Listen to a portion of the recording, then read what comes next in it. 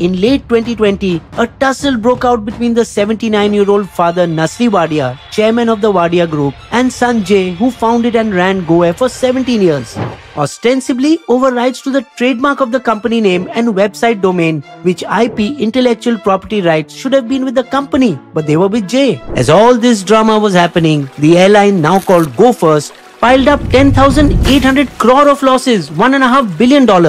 First bitten by COVID and then stung with faulty engines. Watch our full video, link in comments.